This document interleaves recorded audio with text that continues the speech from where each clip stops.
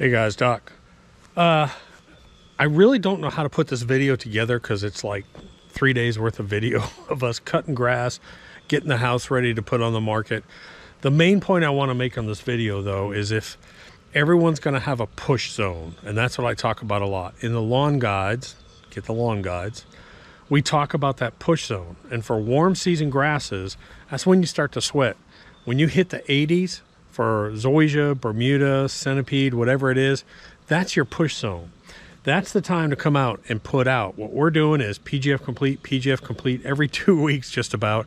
Water, water, water, push your grass, get it to thicken up, get it dark, get it green, and then you can chill out. We're doing this in even cool season, guys, you too. With a cool season grass, you're gonna wanna do that before stress conditions move in. So this is the time when you push that lawn, you push it hard. I'm telling you, you don't have to worry about it turning 100 degrees. The only thing you have to worry about is if you don't have irrigation and you're gonna run into a drought condition. But if you have irrigation, man, push that lawn right now, push it hard. Our Bermuda lawn over at the other house, which we're getting ready to sell, well, actually we're selling, was set back almost a month because of the freeze. And I really was trying to time the sell to the point where the lawn really looked just right.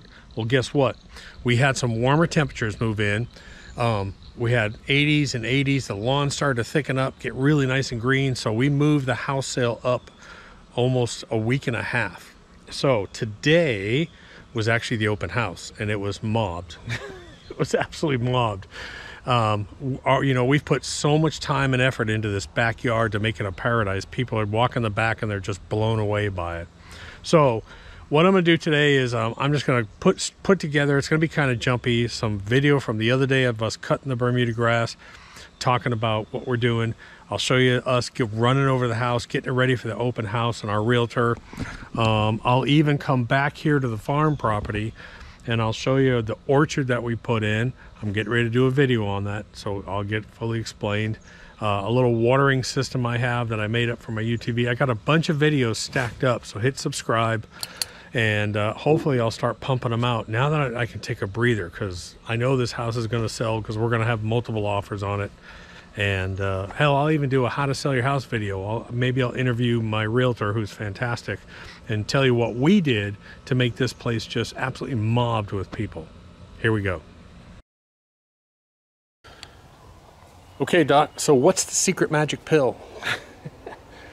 How do you get your lawn? Why is your lawn so thick and green and everyone else in the neighborhood is still nasty?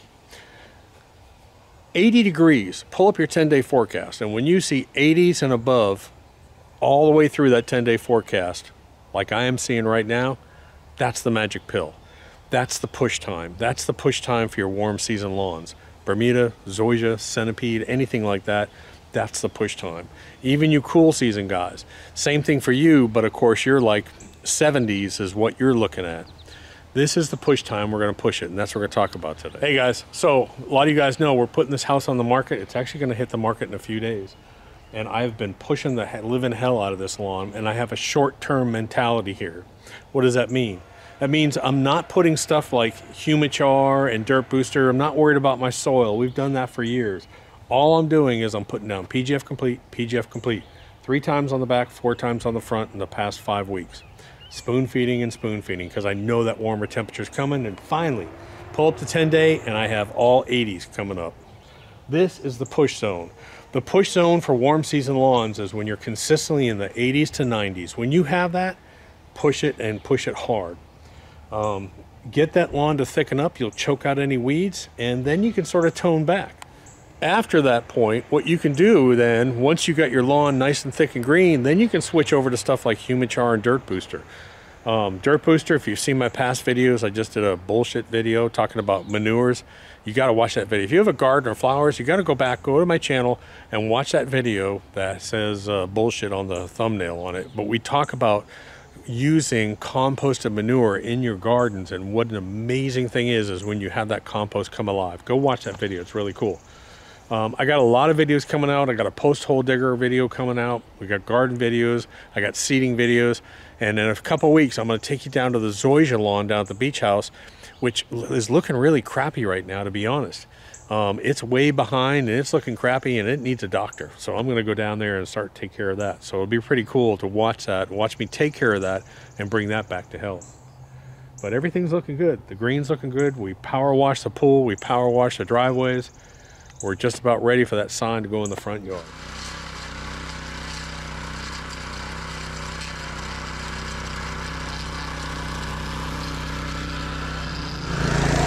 So now that the lawn is nice and thick, we've switched over to the McLeans. I linked to the McLean reel mowers down below. They're a much lighter unit than the big True Cut that we have. The big True Cut, if I bring it out right now, is going to leave wheel impressions on the lawn. So we're back to the McLean.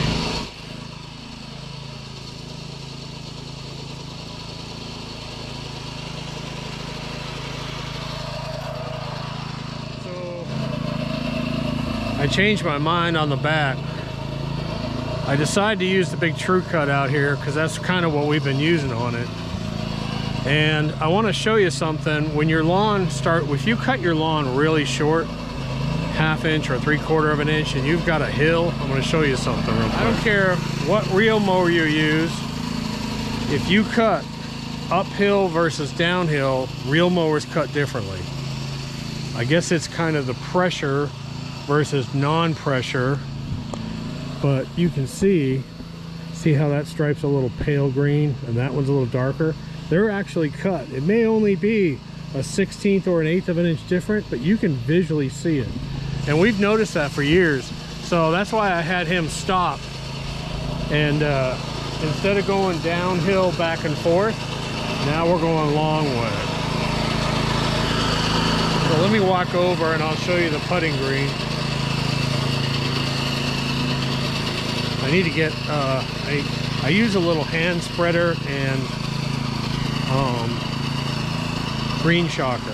I found a bag of PGF Complete, and what I'm doing is I'm going around putting it on all the plants and gardens around here because it's a 16-4/8, so it's fine for that. So here's the putting green.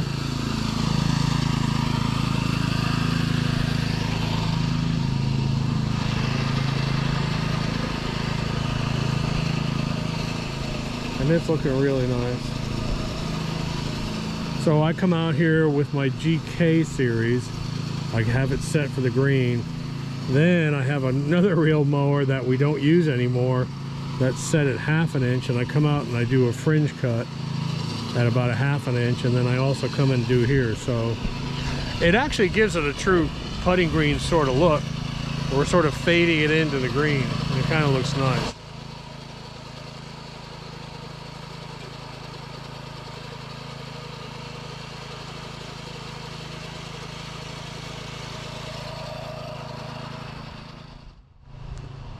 I gotta say, that looks just fantastic.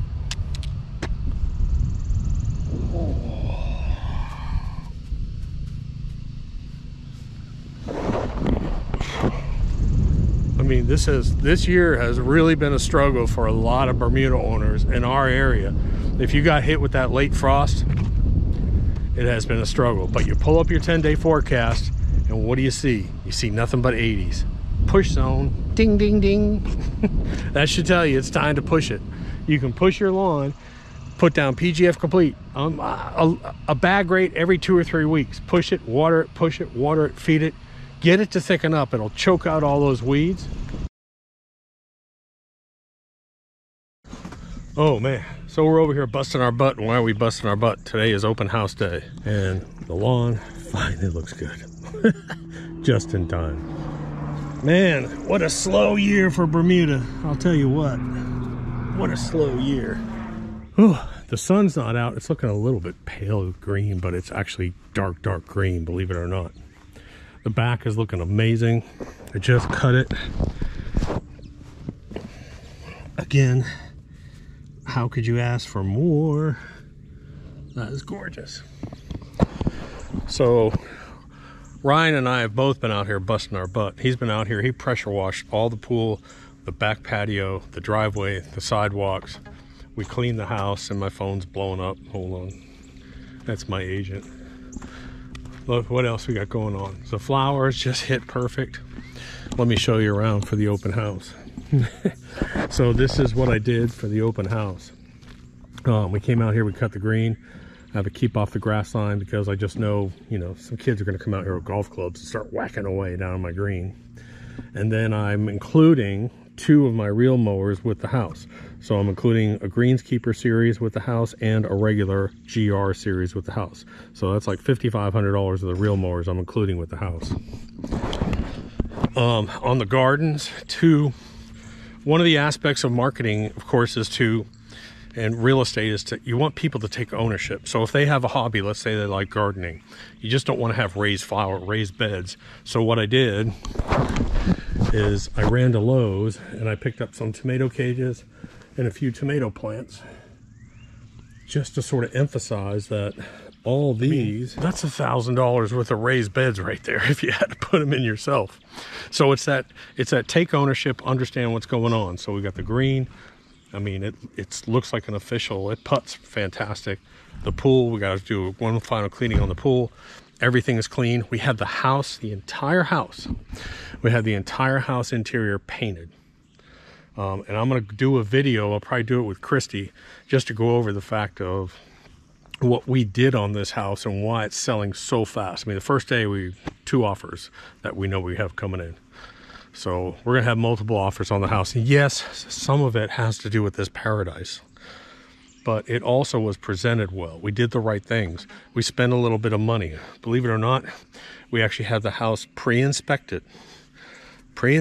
So the inspection that you normally pay for, we actually had done ahead of time. And then I went ahead and fixed all those items and put fix. We had the house appraised. So normally someone would say, well, we have to have an appraiser come in. Here's your appraiser. It was done 2 weeks ago and you're going to be using the same guy. So we removed all those objections. So man, this place is just fantastic. But the yard, I timed it just right. We actually moved it up a week simply because of the weather pattern. Believe it or not, I moved the sale up a week because of the weather pattern. I knew the warmer weather was going to make it look great. Let me finish up here. Hey guys, yeah, I'm back home. Cut all that grass over there. Now I'm back home. Y'all doing okay? Y'all doing good today? Okay. Yeah. I'm gonna go cut some grass now. Oh, you're pretty. Look at that. Hey Mary. Hey Sue. Hey Bill. Hey Jonathan. Hey Rachel. How you doing? Oh my goodness, what a shit show. We got mobbed with the day before the open house. We almost set a record with 11 showings the very first day. Then the open house was just absolutely mobbed. There's still people showing up after the time. Plus, then she scheduled another 3 showings after the open. I mean, it's just crazy. Anyways, we're back here at the farm. I'm actually kind of too tired to cut the grass. I'm going to put it off a day, but I want to take you up and I want to show you the orchard that we put in an upcoming video. So hold on.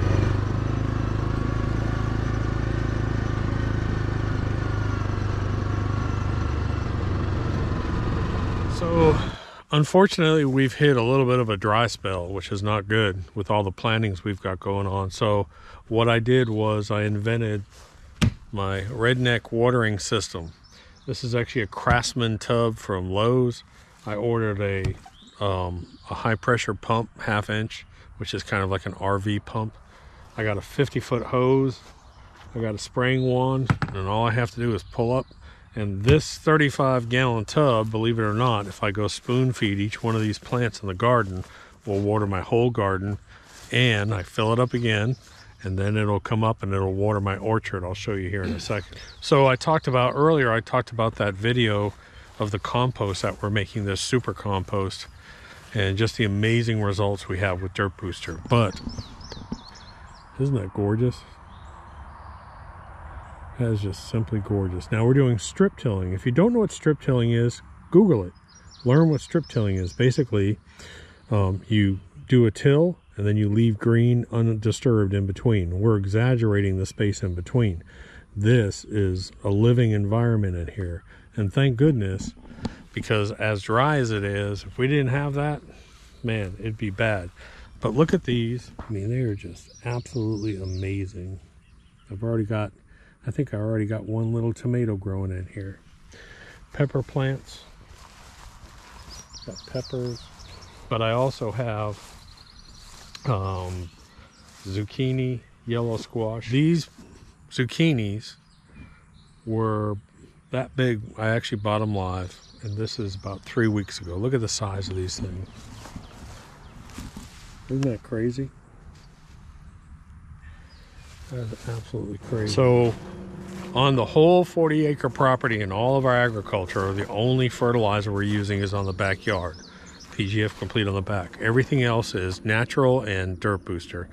Dirt booster in the soil, dirt booster in the compost. That's it. That's the only product. Same thing here on the orchard. Now I'm going to do a video on planting trees coming up here because we have ordered all kinds of trees and bushes and everything from this one company and had lots of success. But I'm going to show you a little bit different way to plant them than they recommend. So here's the new orchard. This area was full of those scrap trees over there, those scrub trees. We cut them all down, we bush hogged it, we killed it, and then I came out and planted clover in here and some brassica. This row is peach. This row is pear. This row is peach. Wait a minute. Apple. Sorry. Apple, pear, peach, plum. Now, you're going to ask, Doc, what are all these blue spots? Unfortunately, I had to come up with a killer, and we had a severe problem with Carolina horse nettle up in that upper field. And every single one of those blue spots is a young horse nettle plant. And that stuff, man, it is the nastiest weed you'll ever deal with. And it can be toxic. I think it's toxic to cattle or something. So, but I just want it gone. So this is pretty cool. I'll do a full video on this. I'll show you how we're planting them. And especially on the soil makeup of what we do here. We do a special mixture that really works well. I've only lost one tree that I've ever planted. Now, knock on wood, let's hope that these things take, because I got so many varieties here, who knows, but so far, so good. So I can come up here, and again, I put about a half gallon of water as needed. I come up, I water them, make sure that they've got their water with my new little system, and it works well. So if you watch my channel, you'll know that this area up here was just sort of a whim. It was just a grassy, full of tall, clumping fescue. It was nasty. We bush hogged it, we sprayed it, we killed it all off, and then we replanted. And now, look at what we got. Isn't that great looking? Even as dry, I mean, this soil is dry. And look at that, that's just phenomenal. So I've got corn, clover, brassica, all growing up in here. It just looks phenomenal. But this is the shocking test results of using dirt booster versus not using dirt booster when you till your soil up. And again, every time I come up here, I'm just fascinated. So 1, 2, 3, 4 rows had dirt booster put in while it was being sort of tilled up. We stopped here. Look at the difference. Isn't that crazy? So look at that. Dirt booster in the soil, none. 18, 20 inches tall, 8 inches tall. That's just insane. I'm kind of worn out and exhausted, guys. This whole week has been an absolute full throttle week for us. Between getting the house ready to sell, all the plantings, the orchard, we've done all this in 1 week, all this crap. So we assume we're going to have multiple offers here probably tomorrow. We'll be reviewing some of the offers, and when we pick whichever one we want, what we're going to do is a few days later, I think we're going to pack up. We're going to go down to the beach house, and then I got to try and fix that lawn down there, because that lawn, you're going to want to see it. Hit subscribe. You're going to want to see that lawn because it does not look good. Not only did it have that late frost come in, but it hasn't had the doctor. it hasn't had the doctor to take care of it lately. So, but it needs help. So I'm going to go down there and I'm going to pound it with whatever it needs. I'm going to really hit it hard with some dirt booster and some PGF complete and really try and push that lawn and get it going. I got to do some diagnostic work down there. Hope you enjoyed it. Talk to you later. Doc.